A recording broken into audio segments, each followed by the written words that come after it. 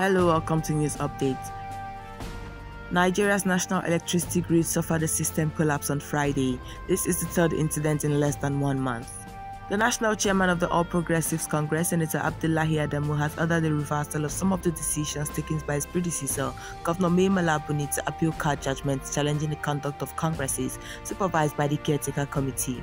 The quest for ascendancy in the People's Democratic Party (PDP) ahead of the 2023 presidential election primary was yesterday descending into war after supporters of two of the leading presidential candidates, Atiku Abubakar and Governor Nyesom Wike, were engaged in a verbal war. A French woman and British man who disappeared while diving off the coast of Malaysia were found safe on Saturday, drifting at sea 2.5 days after they went missing, police said. Pakistan's parliament abruptly adjourned before a planned vote on ousting Prime Minister Imran Khan, but the speaker said the assembly will reconvene later on Saturday.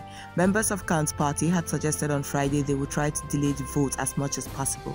Ukrainian president condemns deadly train station bombing as war crime, promising to bring those responsible to justice, and says 10 humanitarian corridors to evacuate people from besieged regions have been agreed for Saturday. At least a dozen soldiers and 4 paramilitary fighters were killed during an attack on an army base in Burkina Faso's San Matenga province on Friday. Russia has rubbished allegations that Russian mercenaries were involved in the alleged killing of about 300 civilians in Mora village, central Mopti region. Egypt's prosecutor general has opened an investigation into the murder of Coptic Christian father Asanios Wadid of the Church of the Virgin Mary, who was stabbed on Thursday outside a popular beach club.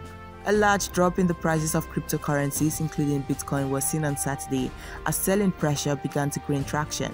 Bitcoin had broken below $42,500. And that's the news update. You can get more from TOS TV Network using the details currently showing on your screen.